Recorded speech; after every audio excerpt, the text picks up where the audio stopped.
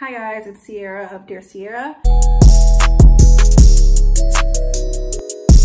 When I first started Dear Cierra, my kind of like vision and goal was to kind of incorporate my love of writing and my love of mental health, psychology, mental health advocacy, awareness, so on and so forth. I feel like Dear Cierra, at least like my YouTube persona of Dear Cierra, has definitely kind of really only shown the writer side of me, which I understand because like in the past like 2 years, year and a half, I have been really on my writing grind, but I've also been in school full time for my master's degree in mental health counseling, and I just like have a general like personal interest in mental health. So yeah, without further ado, this is mental health topics and labels that get overused or misused. Okay, so first, woo, we're starting out strong. First is toxic. I don't know what Gen Z or even millennial rediscovered the word toxic in like 2019 and decided to just run with it. Full speed ahead, track sprint over all the 400-meter hurdles and just run with it. Like everything is not toxic, every person is not toxic. People love like being like, these are my toxic traits, tee. Why? Like expand your vocabulary. Yeah, expand your vocabulary, that's what I'm about to say. Everything that is unfavorable or not to your liking or that hurt you or that you have a distaste or displeasure for is not quote unquote toxic. You being toxic isn't cute. You being toxic, but at least I'm acknowledging that I am, also is not a cute personality trait or quirk or whatever. A lot of people like to say that like my toxic trait is blah blah blah blah blah. That's very memey, that's very TikToky now. Calling every single ex we ever had toxic just because they want to be with me anymore. It's just too much. It's everywhere. I can't go a day on the internet without seeing the word toxic. A lot of people will just be, even in their regular conversation, just like talking about like their friendships or talking about like this. It's usually regarding relationships, like whether it's a friendship or like an ex or like whatever, or someone that they're beefing with online, and just being like, get your toxic ass out of here, or you're toxic, or this was toxic, or he's so toxic but I love him. Like kind of like almost in like a, in a like memey way, like, oh, like ha ha ha, my relationship is so toxic, but like at least he comes home to me, or ha ha ha, like me and my best friend are so toxic to each other, but we're gonna be best friends because no one else can put up with us, ha ha ha. Like I'm just over it. I'm over it. Moving on, kind of like on that same note, is narcissist. Now this, I'm about to pull out facts for, because every single person that you don't like is not a narcissist, first of all. Someone that doesn't want to give you the time of day is not a narcissist. Someone that is more confident than you is not a narcissist. Someone that's demanding like what they want or what they believe they're worth is not a narcissist. Someone that is setting boundaries with you is not a narcissist. Your red flag should be going off. Like that doesn't make someone a narcissist. So let's pull out my handy dandy iPad and pull up the definition of a narcissist. And also you have to be diagnosed to be a narcissist. You can't just find someone on the street and feel some type of way about them and call them a narcissist. Narcissistic personality disorder is an actual DSM-5 personality disorder that must be diagnosed by a professional. I'll give you a few different definitions. Narcissistic personality disorder, a disorder in which a person has an inflated sense of self-importance. Narcissistic personality disorder is found more commonly in men. The cause is unknown, but likely involves a combination of genetic and environmental factors. And I want to see if it has the DSM-5 criteria on here. It doesn't. And even if you're like, oh, well, like this person that I'm talking about does have a like heightened sense of self-importance, you have to rule out other things first. First of all, the symptoms vary and the severity of each symptom varies a lot. I'm just going to ramble off some.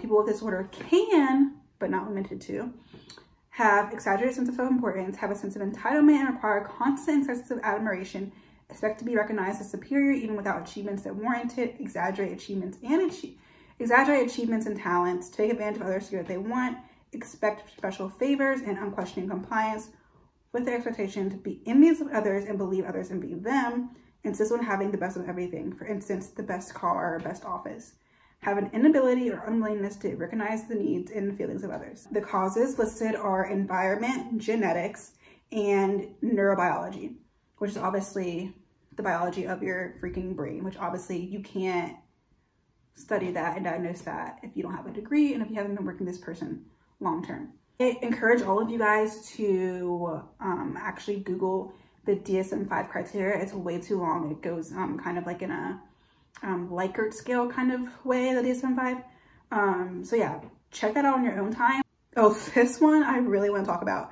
So self-care. Self-care really blew up. I would say probably like when I was like in like late college, like 2016, 2017, self-care was like the thing. And it started out with good intentions, just like don't burn yourself out, don't beat yourself up, take time for yourself. Quite literally the like actual core word structure definition of self-care was the initial purpose.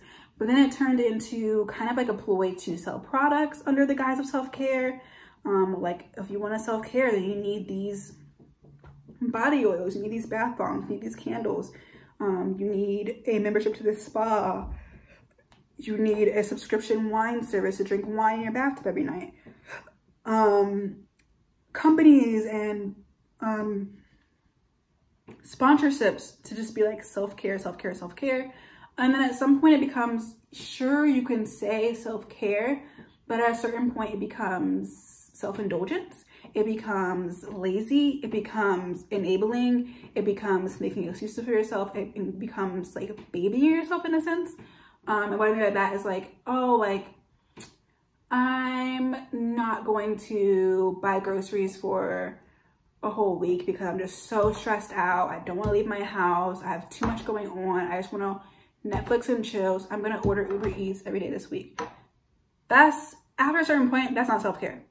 Or self-care is, I'm just going to go online shopping and spend $500 that I don't need to be spending to make myself feel better under the guise of self-care. Or this company is telling me that my self-care is dependent on me getting a $500 facial or whatever, you know what I mean? So it's like, yes, treat yourself nicely, love yourself gently, come up with a routine, do not let yourself burn out, do not be hard on yourself. But you don't need to reward yourself for, I mean, clinically, some people need smaller reward systems set in place in order for them to accomplish goals. Clinically speaking, I myself, I have anxiety, so I do need to be gentle with myself and kind of reward myself when I accomplish something that would have typically caused anxiety for me in the past. I get that, and I don't want that to be misconstrued at all. Okay, that's not what I'm saying. But when you're rewarding yourself for the littlest things and the reward is greater than the actual task, and it's not, they're not, I'm trying to find the word, but they're not like complementary to each other, you start to only do things for the sake of the reward, not for like the actual prevention. Like say like, okay, I did 3 minutes of reading for my homework tonight, so I'm gonna reward myself by booking a flight to Miami.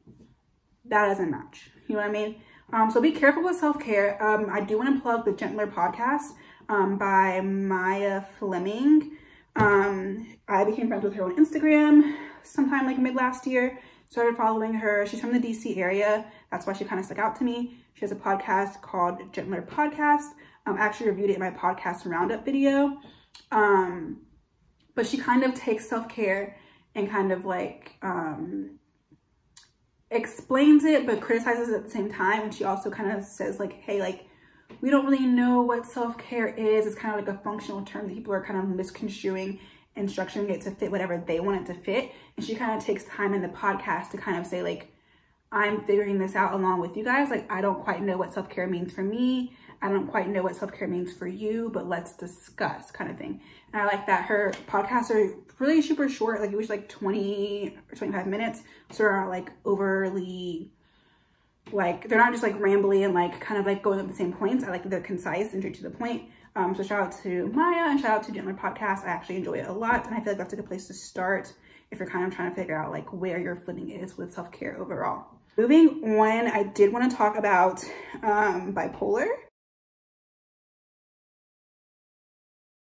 A lot of people will, first of all, a lot of people confuse bipolar disorder with borderline personality disorder.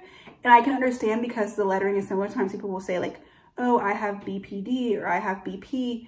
And people think that they're saying like bipolar disorder or bipolar, but they're saying like borderline personality or there's another one. There's a third one that's not, it used to be called multiple personality disorder, but that's actually not the scientific term. It's called something, dissociative identity disorder. That's what it is. So a lot of people will be like, oh, like borderline personality, that means you have multiple personalities. First of all, multiple personality is not a real thing. Multiple personality is actually dissociative identity disorder. So get it right. That's not even a real word, not even a real term, scientifically anyway. And then borderline personality, multiple personality is the same thing. And then borderline personality is definitely not the same thing as bipolar. So we need to just clear all that up. Let me pull up the definition for bipolar disorder. There's actually more than one bipolar diagnosis. There's bipolar 1 and bipolar 2, which I think is very important for people to know. And also bipolar is nowhere near the same as schizophrenia. People use a lot of those words interchangeably, which is extremely problematic. I actually went on a rant probably like sometime last spring or summer when Sway in the Morning was on his talk show and they were talking about someone that I believe said that they were schizophrenic. It takes a lot of like strength and courage and vulnerability to admit that. And then they kind of took their words and were like, ha ha, he he, joking, like, oh, like he must not be able to like make music because he's a different person every day, or blah, blah, blah, or like he's hearing things and making like so many generalizations. I'll try to pull up the old Instagram story post that I made talking about that in detail and plug it into here because it really bothered me, especially coming from a Black man representing the Black community and kind of like making light of mental health in general. That's a topic for a whole nother time. Okay, so first of all, I already know this. I can do this without like reading the definition. Bipolar is basically extreme fluctuations in mood. That's all it is. It's not one day I'm Sally, next day I'm Samantha. It's not one day I love you, the next day I hate you. That's not bipolar. That can manifest in other symptoms and actions and characteristics, but that's not what that. It's not split personality. It's not multiple personality. It's not none of that. The very high moments and moods can last days, can last weeks, can even last months. And that is when you are considered manic, when you're on a high. A lot of times because like manic, people think like maniac or mania, which is like chaos. They think like, oh, manic is bad. But in this case, manic is like when you are doing well, when you're almost like overly well, you're overly happy. Like nothing can get you down. You're like, okay, wow, like I'm on this really good second wind. Like things are going good. I'm having a good week. I'm having a good 2 weeks. I'm having a good month. Like what is going on? This is crazy. This is amazing. That's manic. And then the down parts are depressive episodes. Not to be confused necessarily with being depressed. It could be, but not to be like in that box. You know what I mean? So that's first things first. You have the manics and then you have the depressive episodes. And like I said, they can fluctuate. They don't have to match. You can be manic for 2 days and depressive for 2 months. You can be manic for 2 months and be depressive for 3 months. And like, it doesn't matter. You know what I mean? For bipolar 1, you have to have had at least one manic episode. And the bipolar 1 disorder may or may not have a major depressive episode. So manic episodes can be so severe that you require hospital care. So yeah, you can get so high end that it's like, what the hell? So manic episodes are usually categorized by the following. Exceptional energy, restlessness, trouble concentrating, feeling of euphoria or extreme happiness for seemingly no reason, risky behaviors and poor sleep. So obviously like the energy part is like a huge thing that's mentioned multiple times: poor sleep, restlessness, and exceptional energy. They mention your energy levels, your sleep schedules 3 times. So that's a big deal. And the symptoms of the manic episode tend to be so obvious and so intrusive that there's a little doubt that there's something wrong. So it's like, because they're feeling so good, they're like, nothing can really be wrong with me. I can't be sick. I can't be having an episode because I feel too good. You know what I mean? And it's obviously like so nice, I guess, in comparison to the contrast, you know?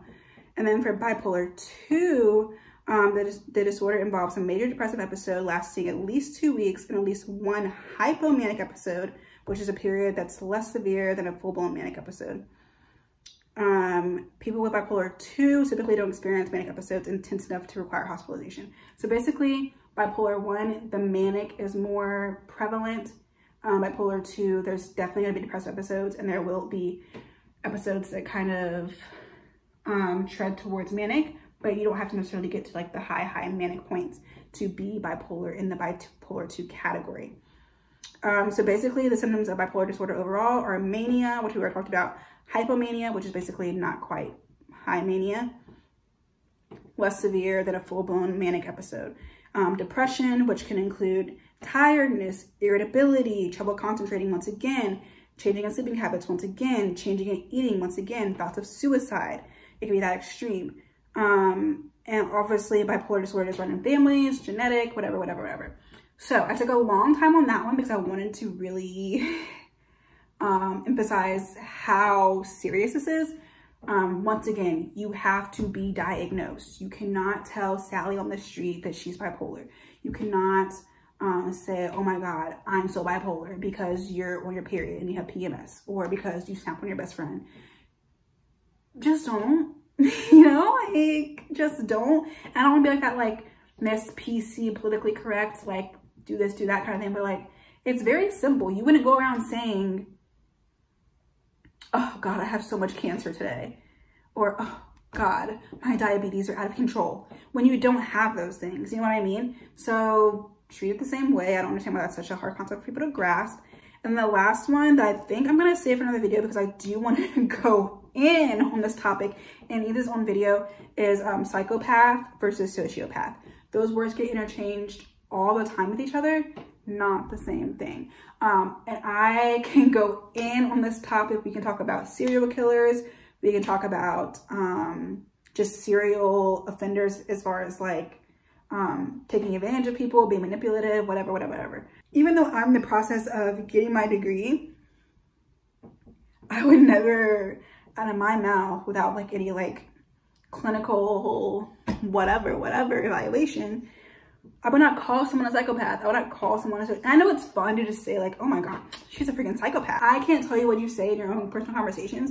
Do I have conversations with friends where they use these terms? Yeah. But I just need you guys to understand what you're saying when you're saying them, and also get that like, you don't even really know what you're saying. If you inform yourself and then still after informing yourself and doing all this reading, all this research, still want to call your ex a psychopath, by all means. But I'm just here to say you're likely misusing the term and you don't know what you're talking about. I will do a totally different video on psychopaths versus sociopaths because that can get really juicy and actually really interesting. I find it to be very, very, very interesting. So that's it for today's video. These are just the basic mental health terms, trends, labels, whatever you want to call them, that are often misused and definitely overused. I'm sure I can think of some more. I'm sure you guys can think of some more. So if there's more that you guys want to talk about, leave them in the comments and we can kind of revisit some of these or talk about new ones as well.